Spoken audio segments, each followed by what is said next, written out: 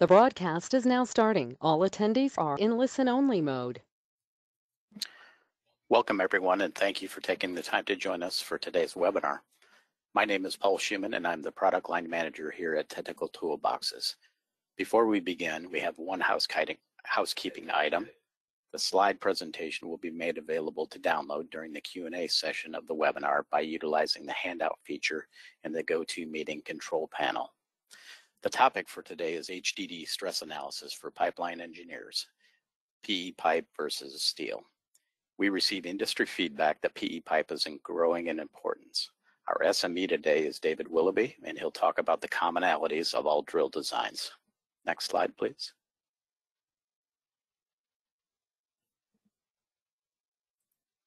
As always, our goal is to provide thought leadership to support engineers and cultivate your professional development, which ultimately contributes to your personal and company success.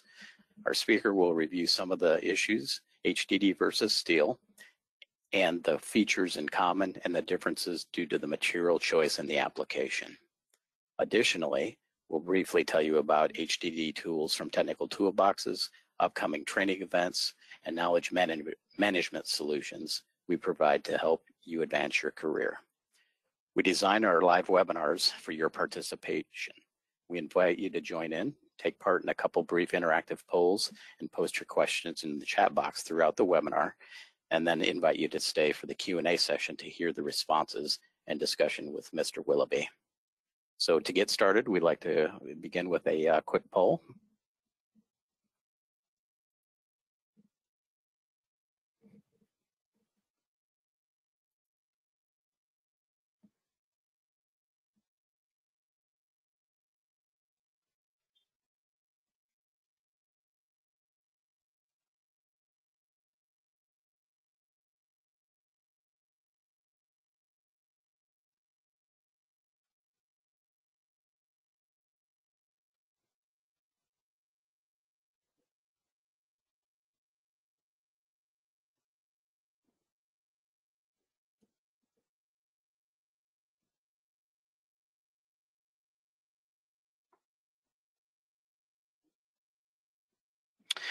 So just to move on from the poll, it looks like a live demonstration and a walkthrough was the #1 response, followed by webinar training opportunities for those that participated. Next slide, please. Today, our subject matter expert is Mr. Willoughby, who has more than 40 years of experience in engineering, pipeline design, corrosion control, and management in the petroleum and utilities industries. His HDD experience includes gas transmission and distribution systems, petroleum facilities, and water and sewer pipelines. Mr. Willoughby has been responsible for the design, permitting, inspection, and construction administration of numerous HDD pipeline projects. He's a highly esteemed professional development instructor and is the author of several articles and 2 published books by McGraw-Hill, as shown above.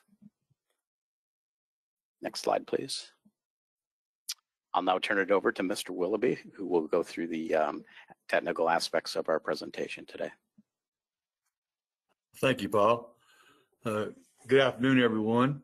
Glad to have you join us for the presentation. We had a webinar not too long ago where we talked about steel pipe, and we talked about the stress analysis and pull loads and things that dealt with steel pipe. Today, we're going to look at what we call steel versus PE. We're going to focus a little bit on mainly on the plastic pipe, the polyethylene, and how we have to take into consideration the material when we're designing our drills.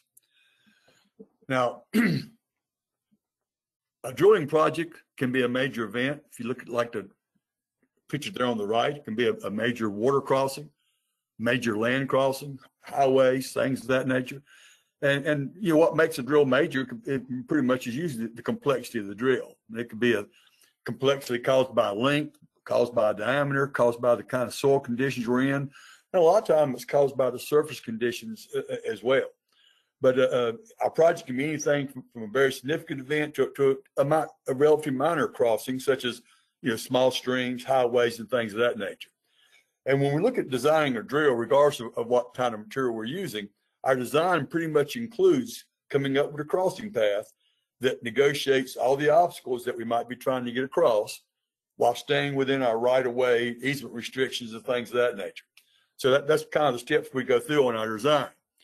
Now, a lot of time, people will approach their project and approach their design without paying proper consideration to the kind of material that they're going to use for that product pipe and how that material can have an impact on the HDD designer. And that's what we're going to discuss mainly today, especially on the polyethylene side of it. So to be an HDD designer, to be effective in your design, you have to have an understanding of the product pipe material and how that material can impact the bore path design. Now, we have steel pipe we use for HDD, we have polyethylene, we have PVC, ductile iron, have a whole combination of different pipes we can use. So regardless of which one you're using, you have to make sure that you understand how that material can impact your design. Again, today we're going to focus on steel versus the polyethylene. Now, regardless of the material we're using, when we install a pipe by directional drilling, that pipe is going to be subject to tension, bending, and external pressure loads as it's pulled through that reamed hole. And the tension is what's required to pull that pipe through the hole, and that comes from the frictional drag between the pipe and the we call that a lot of times the frictional drags between the pipe and the soil. If you look at it that way, the fluid drag is the drag that's pulling the pipe through that mud, through that drilling mud. And of course, we have the effective way of that pipe as it's being pulled through the different elevation changes within that borehole. So all of those factors there add to that tension required to pull that product pipe through that hole. Another stress we have to look at, regardless of our product pipe, is the bending stress. For HDD, we'll have at least one bend, if not more, in that profile. And that bending stress adds to stress and adds to that tensile load as well. And of course, we have the external hoop stress from the external loads acting on the pipe. It could be the drilling slurry in the hole. It could be the soil if you happen to lose your hole in certain areas. In certain cases, it could be a live load, and things of that nature. We'll look at those stresses as well. Now, the ability of our different product pipe materials to handle those insulation loads and stresses, again, can have a big impact on our profile. When we design our profile, negotiating those obstacles and just trying to stay within those easement points and right-of-ways that we might have to work with, okay? So again, it can have a pretty big impact on our bore path design. Give you a couple of things we have to look at. For example, steel pipe. Now, steel pipe can withstand high tensile loads and very high external hoop stress loads, but still don't, as I say, doesn't like the bending stress very well. Normally when we have a problem with stressing on steel pipe, it comes from bending stresses. Polyethylene is just the opposite.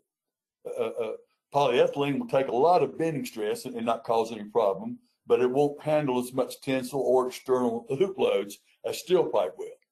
So and a lot of time when we're doing a drill, our pipe material is specified for that project. In fact, most projects you're going to design, somebody's going to tell you what your product pipe's going to be. It's going to be steel, polyethylene, ductile iron, whatever it might be. So most times the designer does not have a choice on what kind of material. So when he designs that profile, he's got to make sure that he's making allowances for the material that he has to use, okay? Now, there are some projects that I've been on where the designer does have a choice. Those are rare, but they do happen on occasion. And of course, in that case, you want to make sure that you pick the product pipe material that's going to be best suited for that crossing that you're designing. Now, what you got to do is make sure that either when you choose material or it's chosen for you, we got to make sure that our bore path design considers how that material is going to be impacted by that crossing, that design that you have. I'll give you a couple examples here. Polyethylene, for example, I told you it can handle a lot more bending stress than steel. So if I'm doing a drill where I'm going to have, if I'm using polyethylene pipe, then I can get a lot more aggressive with my steering if I have to. Now, a lot of things impact my ability to do aggressive steering. The soil's got to support it, the tooling's got to support it. But still, if I can do aggressive steering, then that polyethylene pipe can handle a lot tighter bend radius and that type than a steel pipe could. Okay, steel pipe would be just the opposite. You know, if I'm going to have a steel product pipe, then I'm going to stay away from those real tight bends and those real tight radiuses, because that's going to, you know, again, cause me higher stress loads on my pipe. Plastic pipe, you know, as the drill gets longer, that's going to add tensile load. You know, as the pipe gets heavier, that's going to add tensile load. So anything that's going to add a tensile load, again, I'm going to have to be careful with that with my plastic pipe, whereas I don't worry about that as much with steel. That's just, and there's several things we look at, but that's just the key things on how you have to look at the pipe material and how your drill is going to affect that pipe material.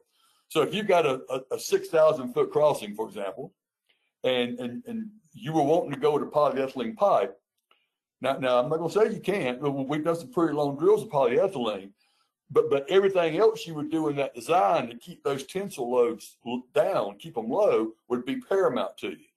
Things like buoyancy control and mud weight and things of that nature would be very important for a very long plastic pipe, whereas for a steel pipe, it wouldn't be quite as critical. Okay. So again, you know, those installation stresses are key that we have to look for in our HD design. And again, and each pipe's going to behave with those stresses a little bit different. So those installation stresses are key. And when you're designing that borehole, remember, when you design that borehole, that is going to have a huge impact on the type of stress and how high those stress levels are that product pipe is going to stick. Quite often during a drill project, your product pipe, regardless of what material it is going to see the highest stresses it'll ever see is during the pullback of that HDD. And we got to make sure that we don't cause any damage to it at that time. So a lot of times those insulation stresses can dictate those material properties of a product pipe. Now remember, all our design drill paths, regardless of your product pipe material, they're made up of a series of straight lines. We call those tangents. We have curves. Typically our curves are either going to be sag bends, over bends, side bends. Sometimes we'll even do compound bends. So our path is made up of that. And the location of it is to kind of define by those lines and our entry and exit points on the ground and our angles, our rays of curvature, and our points of curvature and tendency. All those go into defining that drill profile. And again, every drill profile based on those angles you use, based on the radius you use, things of that nature, will have a huge impact on what kind of stresses the pipe's going to see and how high those stresses are going to get. Now, normally we determine the entry and exit pits based on our ground conditions and where we need to set up. You know, most time we kind of get dictated for us by the right of way or by what's available. And so we'll kind of get those entry and exit pits points defined. Once we define those points, then we have to look at the obstacles that we're going to cross. You notice I use the word obstacles. Most time we have more than one obstacle we're crossing. So we have to look at each one of those obstacles, and we got to look at the depths we've got to achieve to negotiate those obstacles. Okay. And of course, any changes of directions in any plane I mentioned above, it could be left, right, up or down, or any plane we're going in, whatever we got to change to negotiate those obstacles. All that is a major part of that design process. And when we talk about developing a bore profile, all that goes into developing that profile.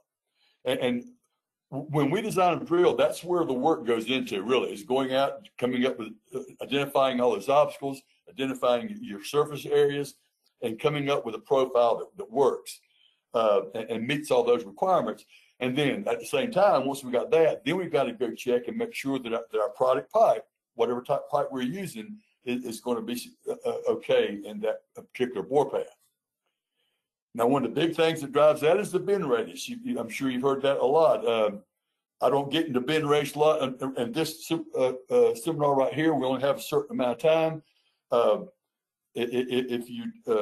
pretty much the bend radius is how tight we can bend that pipe and within a given hole. Now, if I'm dealing with steel product pipe, usually the product pipe itself dictates that bend radius that will allow doing that hole. If I'm dealing with a polyethylene pipe, normally it's the drill rod, the steel drill rod, they'll dictate the radius in that hole. Now, I will tell you there are exceptions to that. We have downhole tooling, mud motors, wireline steering tools. Different things can affect that radius. So this isn't the only factor that can affect it, but you got to take this into account always. So again, steel pipe, normally the pipe would drive the radius. Plastic pipe, the drill rod will drive that radius. And it's very important that if you're a designer and you're designing a crossing, because when you design that profile, everything that's going to go through that hole has to be able to negotiate that profile you've got in that hole, and that includes all your radiuses. So, you know, I got down next to the last bullet. You see a lot of time out in the field. If you're out there talking with people, if I'm a contractor, I'm thinking about my drill rod, and I'm thinking about how tight I can bend that rod, or my downhole tooling, and that's kind of what's in my head. If I'm working for the pipeline owner or the engineer, I'm normally thinking about radiuses that applies to my product pipe. I don't want to make sure that drill don't overstress my product pipe. So again, both of them are important, depending on regards to how you're looking for it. So depending on the material that you're going to use, both have to be considered during that HDD design.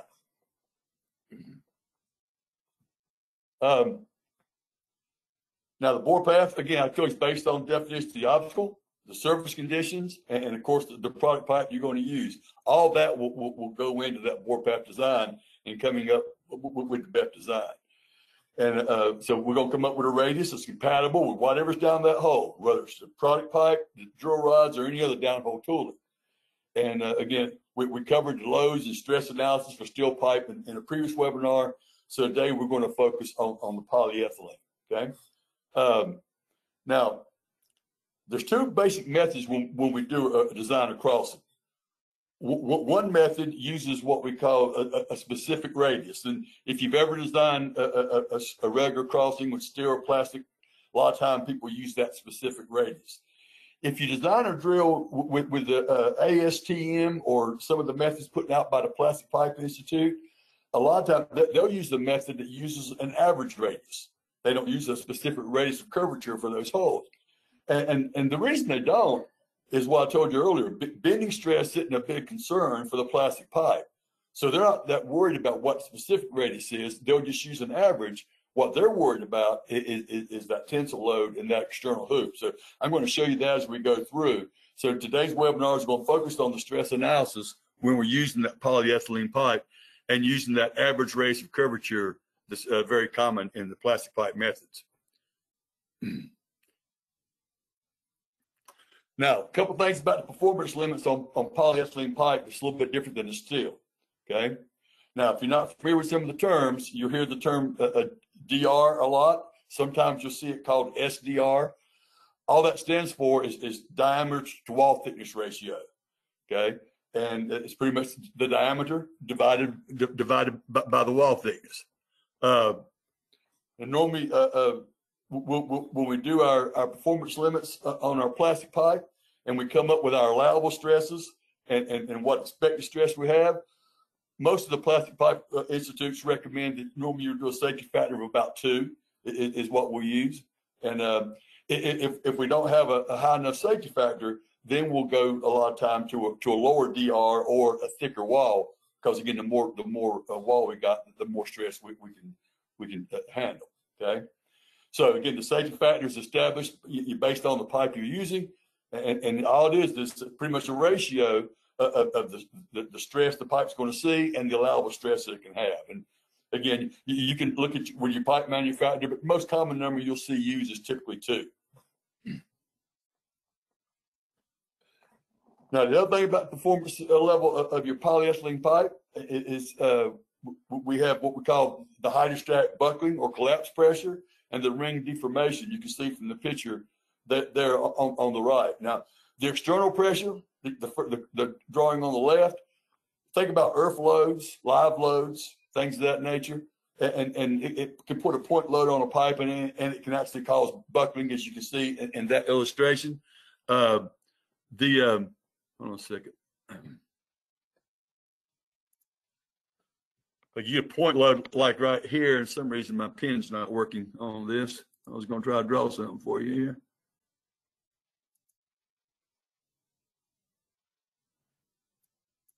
All right, I was going to draw something with my pen, but I can't get to mark on this right here, so I won't do that today.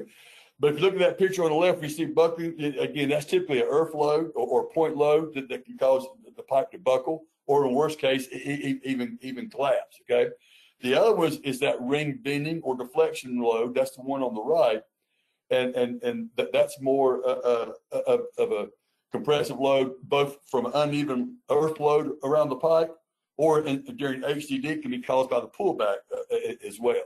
Okay, so the performance limit of our unsupported PE pipe is subject to those compressive thrusts and that ring, what we call ring buckling or collapse mode.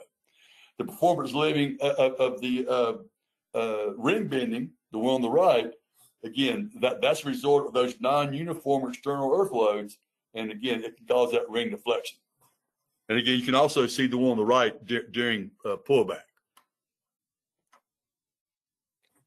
Now, normally during pullback, when we go through our curved sections of our hole, that's when we'll get that slight ring deformation you'll see on that right picture over there. And if you look at it, it's kind of like an egg shape is what you'll get. And really what happens, the pipe, will get egg shaped, and it'll actually have a small dimension change. Okay. And when it does that, it reduces the pipe's collapse resistance. And so a pipe won't hold as much collapse pressure as it would without that deformation in there. So again, one of the key things that we have to look at for our drills with polyethylene pipe is how much we expect that pipe to deflect based on the pulling loads or the surface loads that we're going to put on it, and how that's going to affect that pipe while we're pulling it through. So a proper design is going to limit that ring deflection so you don't have any adverse effects.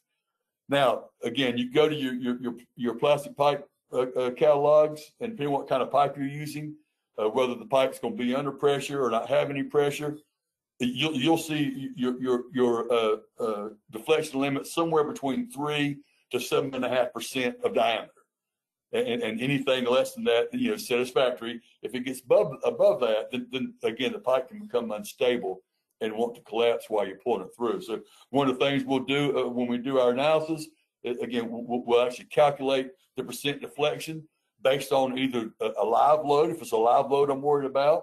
If it's surface loads, I'll do it based on that. If I'm worried about the mud slurry weight in the hole, I'll do it based on that load.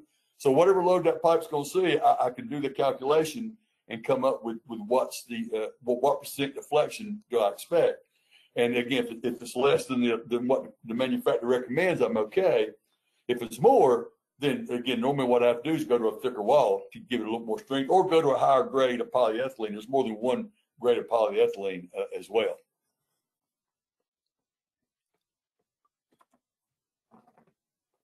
Now, since the earth load is non-uniform around a pipe when we're pulling it through a hole, a lot of time, again, we'll get that ring deflection, pretty much a decrease in the vertical and an increase in the horizontal, again, that egg shape that I was telling you about earlier. So one of the key things as a designer is to make sure that pipe's going to be stiff enough, we call it stiff enough, to limit that deflection and give you that safety factor against buckling during pullback, especially if you're worried about it. Now, I will tell you, with plastic pipe, when you're designing a drill for plastic pipe, you have to look at how's that pipe going to behave during the pullback. And you have to look at the safety factor against buckling during pullback. And of course, then you have to also look at it during the life of the pipe, especially if you're going under roads, railroads, anything that puts a lot of load on that pipe, and make sure that it's going to be satisfactory for the live loads or whatever loads that pipe might see. Okay.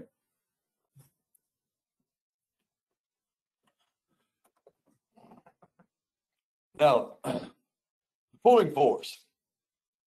When we talk about how much pulling load do I have to put on that pipe to pull it through that hole? Now, remember I told you about the drags earlier. So the pulling force is going to overcome that drag, that frictional drag, that fluid drag, all that drag I showed you about earlier.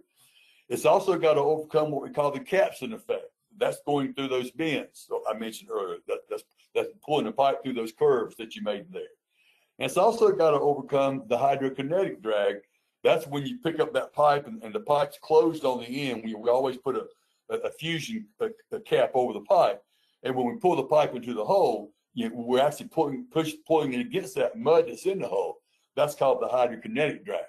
So the pulling force has to overcome each one of those components. And again, we'll apply that to the pipe. And again, we make sure that's not going to overstress our pipe. Now, that tensile stress, that axial tensile stress grows over the length of that pull. So as when you first start, of course, you got a lot lower a pull load. As you pull the pipe down the hole, at each section, it's additive. You get more and more pull load to it. And of course, the highest is going to be when you're pulling the pipe out at the other end. Now, the duration of the pull load is going to be the longest at the pull nose. It's going to see it the most. And of course, the tail end of the pipe is going to have zero tensile stress for zero time at the very end. Now, another big thing, the performance limit on our plastic pipe is it stretches. Not like steel. So based on the time that your pipe's going to be under that load, based on how much that load is, it's going to dictate how much stretch that you're going to get in that pipe. But you are going to have what we call a recoverable elastic strain or viscoelastic stretch when you pull in plastic pipe. And again, you have to account for that when you pull the pipe out of the hole and you quit pulling. Now that stress goes away immediately, but it takes a while for that strain to recover. And if you ever have been on a drill with a plastic pipe and you pull it out, you see we'll pull out a certain length of pipe. We pull that out so as that pipe recovers, we don't lose the pipe down the hole. Many people did a drill and come back the next day to do the tie-ins and didn't see the pipe because it's gone back down the hole. So, but we have to make sure we account for that in our polyethylene drills. So we got to pick a DR so the tensile stress is going to be strong enough during the pullback, so we don't exceed whatever the permitted tensile stress is for the pipe material. And again, we can increase the pipe wall. That'll allow for a greater pull force.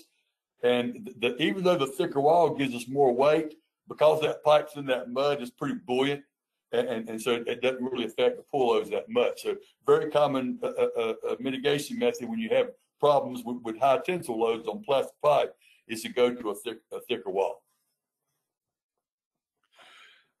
Now, this right here is y'all seen this typical diagram of a drill. Now, what I want to show you here is just the difference.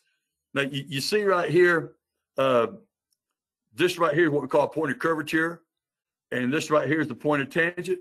So this right here is a specific radius, right? This radius right here is a 1,200-foot radius of 293 feet. And all of our steels are designed with a specific radius like that. And a lot of our plastics are designed the same way. We call that using a specific radius of curvature. Now, because of the different natures of the materials, the Plastic Pipe Institute and ASTM, they use what they call an average radius of curvature.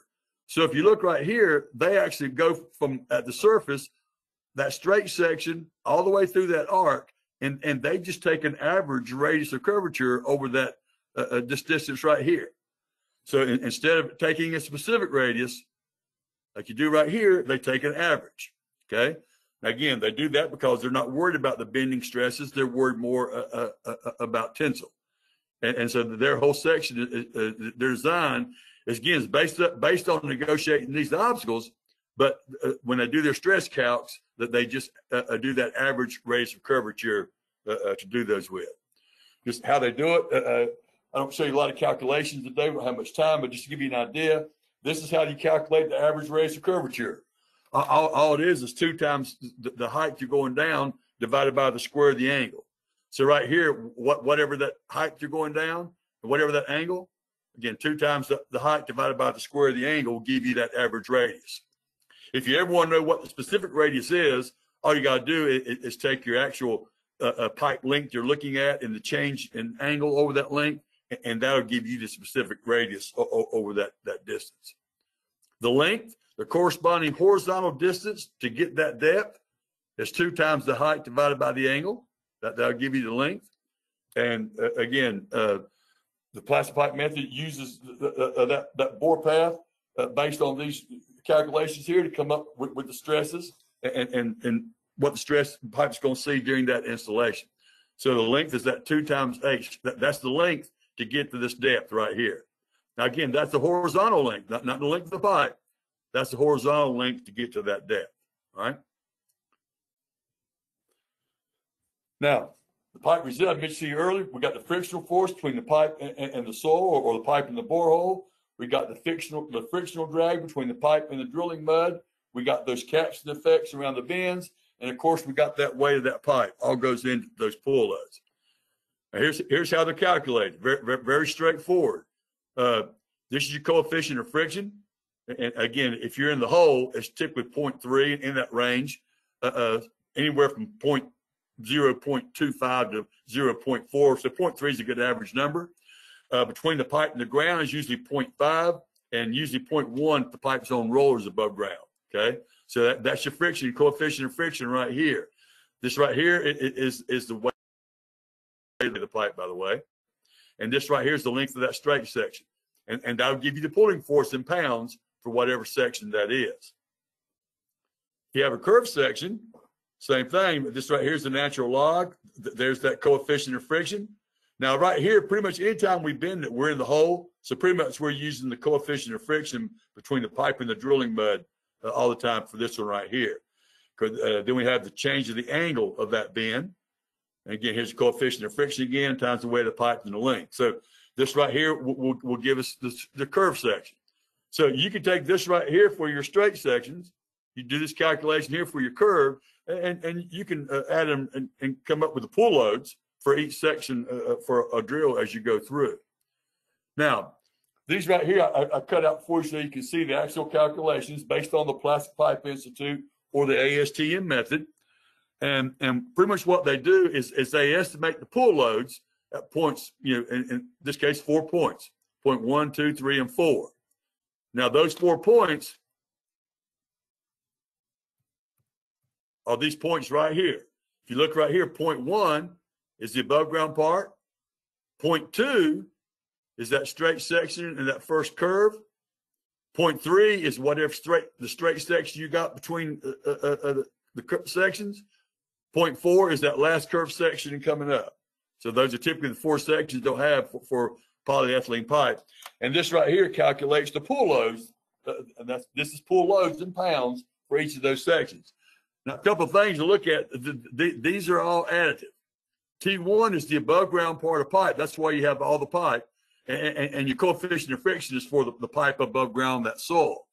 And that gives you the tension for all that above ground part. Now, T2 is at the end of that straight section and that curve. And of course, so that's going to take you in. You notice right here, they add T1. All this is always additive. So you can add as many sections as you need to, because they always just add those sections together. You see T1's added in right here, T2's added in here, T3. So they just sum up. So this is the pull load through each section, but this right here is the total pull load, the way they got it calculated. So the total pull load at point 4 will be this calculation right here, okay? Right here's the variables for those calculations. You can have that when you download to look at each of those and see what the variables are. Now, a couple other quick calculations that come into play on this is pipe weight. Now, again, you can get the dry pipe weight from a catalog. You can pull it out. You can also calculate it by this calculation right here. You use the density of water and the specific gravity of the pipe material. Normally, it's 0.9 for polyethylene, and you can actually calculate the dry pipe weight. Now, when you buy plastic pipe, the wall thickness of plastic pipe isn't like steel. It's not guaranteed that you're getting a certain wall. What they guarantee is you won't get anything less than the wall thickness you order. In other places, it'll be thicker. So, again, the Plastic Pipe Institutes recommend that you increase that weight by a 1.06 to get an accurate dry pipe weight. That buoyant weight I showed you we're using the calculation. This is how you get the buoyant weight. This is for an empty pipe, which doesn't have any water in it. And this right here, down here, is for a pipe filled with water. So again, you take the average pipe weight, you add the water weight minus your displaced mud weight. And that'll give you the effective weight of that pipe in the mud. And right here's how you calculate your displaced mud weight, okay? So all that comes into your buoyancy control of your pipe. Buoyancy control is a lot more critical with plastic pipe than it is steel. A lot of time we don't use buoyancy control with steel. We use it very, very often with plastic pipe, especially as we start getting in any size whatsoever. Okay. Now, one more thing that a little bit unique about plastic you'll never see with steel is that hydrokinetic force I mentioned to you. Now, if you look right here in the calculation, this right here is called the hydrokinetic force. You don't have to add it one time, again, because all these are additive. So normally we'll add it at T2. You don't add the above ground part because it's not in the hole yet. So you add at T2 when the pipe's going down the hole. And what this takes into account, remember I mentioned earlier, when you take a plastic pipe and we fuse on the end cap, we pick it up and we pull it down that hole against that mud, that mud puts a force against it. And again, that's called the hydrokinetic force in pounds. Very hard to estimate. So again, typically the hydrokinetic pressure is about 5 to 10 PSI is what they recommend using. So you take this calculation down here and you use that hydro pressure of 5 to 10 PSI and use the calculation right here. This is the diameter of the ringed hole and the outside diameter of the pipe. And that'll give you that hydrokinetic force in pounds that you add back there at T2. The bigger the pipe, the more important that is. Okay, so again, adds tensile that you have to worry about with the polyethylene. So you do that calculation I showed you earlier. Again, so right here would be T1, right here would be T2, right here would be T3, and right here would be T4. That would be your pull loads. Now, if you want to know your stress at any of those points, all you do is take the calculation I showed you earlier, the tensile load, and you do this calculation right here, and by right, this is your bending stress right here, and that'll give you the actual what we call the outer fiber stress at that point. Now the high stress is going to be at 0.4 because that's going to be your highest tensile load. So if you're doing this by hand, a lot of people will just do it for this point here, but of course with computers we do it for the whole drill. Okay, so we'll plug in T1. T2, T3, T4 right here, and do our average axial tensile stress at each point. And again, we'll check that stress against the allowable stress based on the kind of pipe we're using and make sure that we're okay. Now, another thing, be careful with plastic pipe is the term safe pull strength. Your plastic pipe company will tell you what the safe pull strength is. There's an ASTM method of calculating your safe pull strength. But remember, when you pull that pipe through that bent hole, that reduces your safe pull strength, but because you've got that stress in there, like you saw right here. Remember, I told you this is the bending stress right here. So you got to be careful with that. And you see in this table right here, if I bend that pipe with a relative curvature of 50 feet, my bending stress is 308. My safe pull stress is 892. My safe pull force is 10,000. If I make that an 800-foot radius, look how much my safe pull force goes up and my safe pull stress goes up. So like I told her, when you design that bore path, those tight radiuses, even though we can bend plastic pipe a lot tighter, that does have an impact on your crossing, and that's going to lower, the tighter you make those bends, the less your safe pull force is going to be. So again, just keep in mind when you're doing your bore path design that all that has an impact. This is how we calculate our safe pull stress. This is in PSI. And again, this allowable stress will come from your manufacturer based on the grade of plastic that you're using. This right here is your bending stress. Again, it has to come out of that, and that'll give you your safe pull stress. If you want to know your safe pull force in pounds, that's this calculation right here. You take your safe pull stress right here, run these numbers right here, and that'll give you your safe pull force in pounds. So if I do the calculation I showed you before, I come up at T4 with a pull load of 20,000 pounds. Then I run this calculation right here. and I'll come up with my allowable pull force. And again, I got to make sure that my pull loads are less than my allowable pull loads. Okay.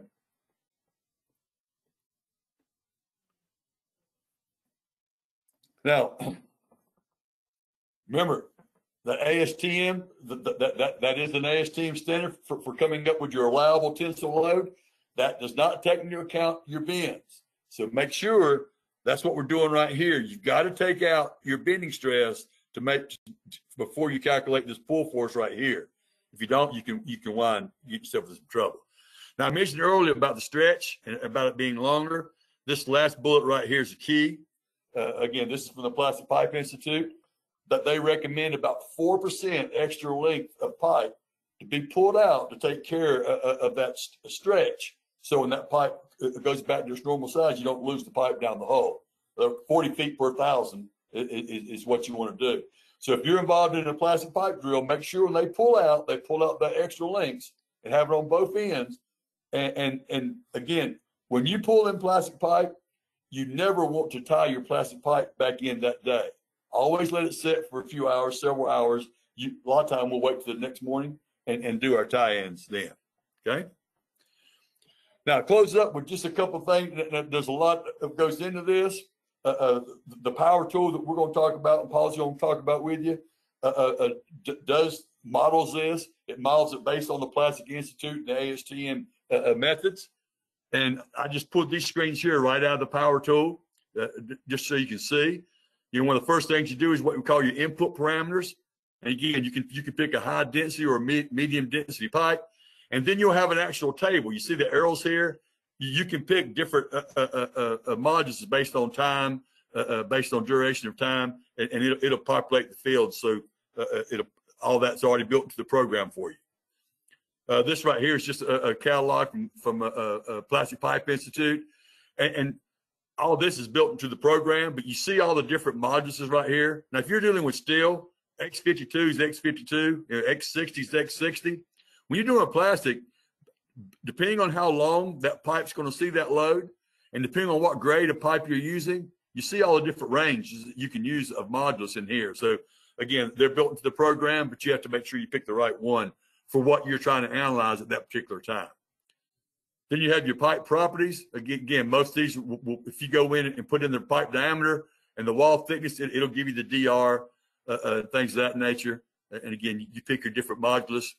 Safety factor, again, like I told you earlier, 1.2 is a very common industry standard. Now, the program also does buoyancy control. See where it says pipe filled with water? If you say no, okay, no water. If you say yes, it's going to ask you how much water, what percent of water is going to be in that pipe, and it'll do all the buoyancy control calculations for you. And then it'll build your bore path profile based on your depths and your angles. It calculates all that. And you input your water and mud properties. Water's usually 62.4.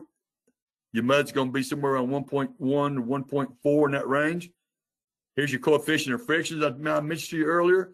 There's that hydrokinetic pressure. So you input that data right there.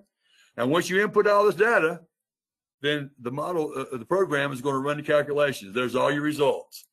Your average radius curvature, your lengths, your bending strain, your bending stress, the way the empty pipe, the buoyant way of the pipe.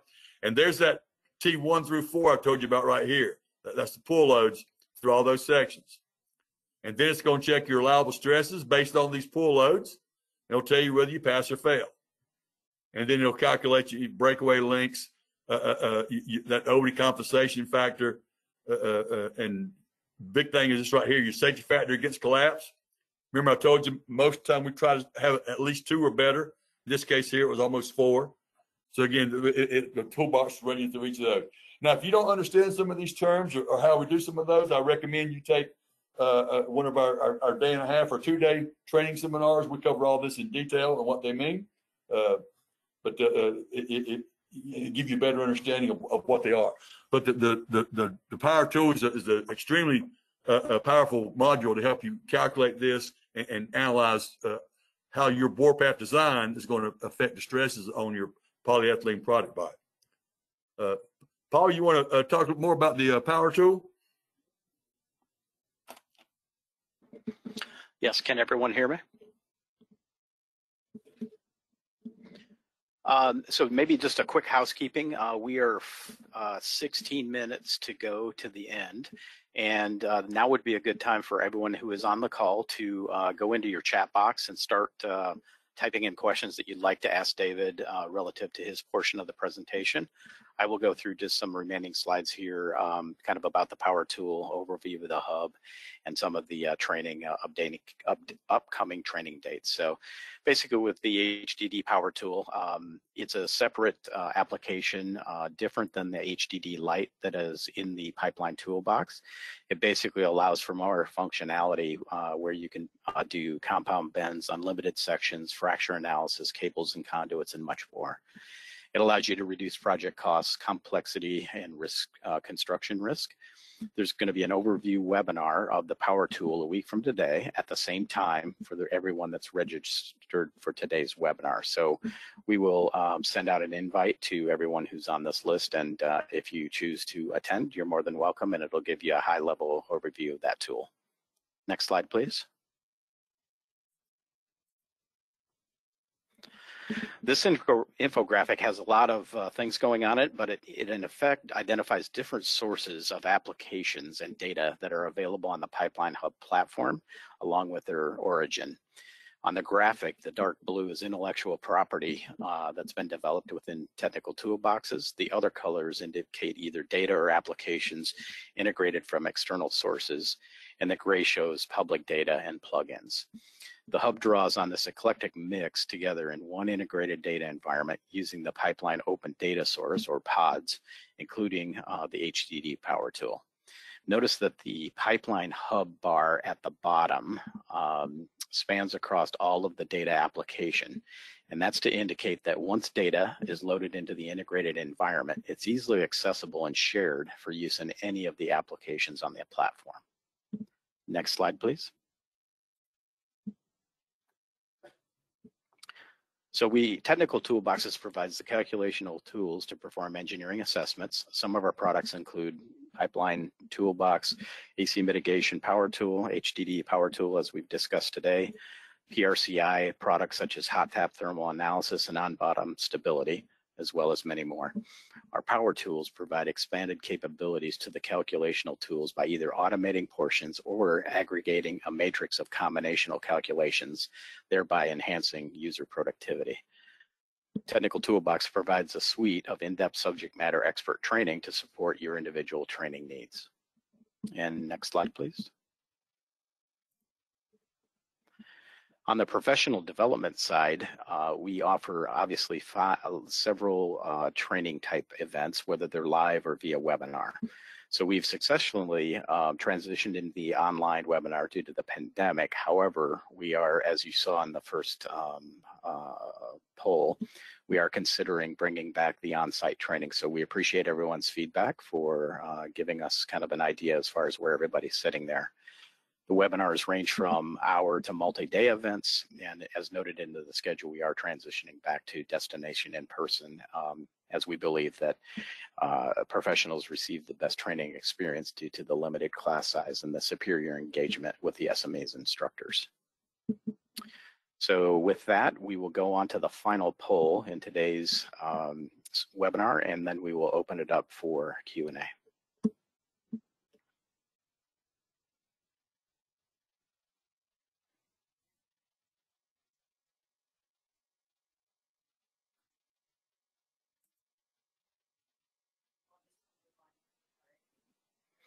Sorry, I guess we are having technical difficulties with the Q&A. So the next slide, if you can go to the next slide, Norlin.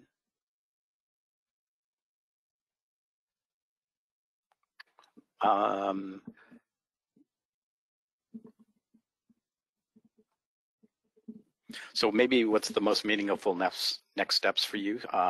We're going to do the Q&A now. We will address the questions and comments from the chat. You could request a demo to see the software in action. You can register for professional development webinar or contact us directly. We'd love to hear feedback and answer any questions. And now I'm going to turn the floor over to Joseph Ladner, who is our engineering performance advisor, and he will lead the Q&A session. Yeah, thank you, Paul. Good afternoon, everyone. Pleasure to have you all on virtually. Again, this is Joseph. My name is Joseph Ladner, Engineering Performance Advisor at Technical Toolboxes. Some of you know me, some of you may not. But what we're going to do is spend the next 10 minutes, maybe we can even extend it another 5 minutes. There are a lot of questions rolling in. I'm going to just be transparent with everyone. We're not going to be able to get to you all, especially with the volume of questions coming in, which we do appreciate. I'm just going to go in the order that they came in, and from ones that go unanswered, we'll have Mr. Willoughby answer those at another time, and we'll reach back out to you individually. Now, let me kind of lump in some questions together. We are getting some questions in regards to the HDD PowerTool. Kind of a general, if you have asked a question in regards to the software, the HDD PowerTool, I highly encourage you attend the next webinar for this two-part series that's going to be next Tuesday. Myself will be there. Our other SME, Joe Pikus, will be there, Paul, etc. And we're really going to spend that hour time focusing on the HDD PowerTool. Any questions that go unanswered here in regards to the software, we will make sure to address it there. And we're going to go through that in much more detail, and it's going to be strictly related to the software. So in light of the time limits that we have here, and I want to make sure a lot of the technical questions get answered because that's where we have Mr. Willoughby for. That's what I'm going to be focusing my time on. So for everyone that registered to this webinar and attended today, we're going to be shooting out an email tomorrow morning to sign up for the webinar that will be same time next Tuesday, June 15th, 1 p.m. Central, 2 p.m. Eastern, for the HDD PowerTool software-focused webinar. What we'll be covering a lot there in regards to both steel, plastic pipe, hydraulic fracture analysis, and really the design validation portion of the HDD PowerTool. There's also a few questions that I can lump together in regards to training. As Paul mentioned, we have a full training program here led by our director in that area, Sean. Sean does an incredible job getting that together, both in-person training and webinars. Just go to our website. We have a lot of trainings kind of there, even outside of horizontal directional drilling. But in regards to HDD, we have technical focused trainings with Mr. David Willoughby, but we also have software focused trainings. Look, the one next Tuesday is only an hour, so we could spend half a day on the HDD PowerTool, and that's more so what Mr. Willoughby would cover in his software focused training on June 29th, if any of you are interested. But the one next Tuesday will be just an overview of the program in general. We'll make sure to try to answer all the questions, especially the ones that were outstanding today. So now I'm going to go to the technical questions. And again, we won't be able to get to all of them, but we'll try our best to get to the most as possible. And we'll try to go a little bit over the hour marker here. So the first question I have for you, Mr. Willoughby, is in regards to buoyancy. So is buoyancy control typically used for polyethylene HDD crossings? Yes, for typically anything with polyethylene bigger than 10 inches in diameter, we'll typically have to use buoyancy control. If you don't, the pipe's going to float up on the top of the hole with you. If you look at that picture, actually, it's a good picture. We got it right there for this question. You see all those cuts on the top of that pipe. That was a 36-inch polyethylene pipe, but it flowed up on the top of the hole, and it was a rock crossing, and you see how bad it scoured the top of the pipe. So normally, if anything 10 inches and above, we'll pretty much require a contractor to use buoyancy control. Now, again, if you don't understand buoyancy control, I recommend you come to one of the training programs. But basically what it is, we put water in the pipe, a certain amount, and the water is to help weigh the pipe down within that drilling mud. And the drilling mud, that displaced mud weight calculation I showed you earlier, that tells you how much that mud is actually picking that pipe up. So even though your pipe might weigh, 12 pounds a foot, when you put it in that mud, it's going to float up, and it's going with plastic pipe, it's going to be a negative, and it's actually going to float up in that hole. So 10 inches and bigger, we pretty much always, and the bigger it gets, the more imperative it gets that you use buoyancy control, put water or something, some ballast in that pipe to weight it down.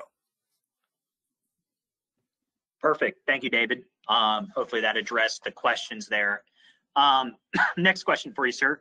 Is the radius of curvature angle typically measured in radians or degrees in your professional experience? Well, it's the same thing, but in the field, it's always measured in degrees. Well, I should say, I've never seen it out in the field measured in anything but degrees. Now, back in the office, in the engineers, sometimes they'll use radians, sometimes degrees. Be careful though. Let me take, for example, you know, you can multiply the length of the arc times the change in angle. Excuse me, you can multiply the radius of the arc times the change in angle to get the length of the arc, right? That only works if you multiply it times the angle in radians, not degrees. So just be careful and think if the math's asking for radians, you make sure you do that. But as far as your drawings, whether if you say you're going in the ground at 12 degrees, then pretty much we'll always report that as 12 degrees, and we'll report that change of the bend. If I'm doing a coming back to horizontal, then we'll call that a 12-degree bend. Yeah. So normally you'll always see it reported in degrees out in the field. Okay. Thank you, David. Hopefully that addressed that question. Next question, David. If you have plastic pipe and a steel pipe casing, are they pulled at the same time? Not normally. No, we don't. I'll be upfront. We do not do that very much anymore. Years ago, we used to be more apt to put a steel casing, and that was using the casing for support. A big place with railroad crossings. Used to railroad crossings, we'd put a steel casing pipe in. But normally, what we'll do is we'll pull the steel casing in, and then we'll pull the plastic pipe through the steel. You don't want to put them together because you can put more tensile load, because that still adds a lot of weight, and you can put more tensile load than that plastic pipe will be able to handle. So if you are going to use a steel casing, pull the steel casing in first, then pull the plastic pipe inside that steel casing. Okay. I have another question. Is it possible to use a tighter radius of curvature in compliance with equipment rod specifications, of course, on the HDD side than the steel pipe properties allow for if we intend on dislocating the pipe head before the bend occurs? I'm trying to make sure I understand the question. Read that question one more time. Yeah, no worries. Is it possible to use a tighter radius of curvature on the HDD side than the steel pipe properties allow for if we intend on dislocating the pull head before the bend occurs? No. You got to remember, regardless of where it happens, when we do a drill, the first thing we drill is the pilot hole. And the pilot hole is where we do all of our steering. And the pilot hole is what dictates the radiuses, the angles, all that takes place during the pilot. During the ream and pullback, when you're pulling your pipe back through, you're just following that hole that's already there. We don't change the angles or radius or anything during the ream or pullback. So you got to make sure during the pilot hole, you can't have any radius that drill that's tighter than that drill rod, for example, will be able to handle, because you overstress the drill rod.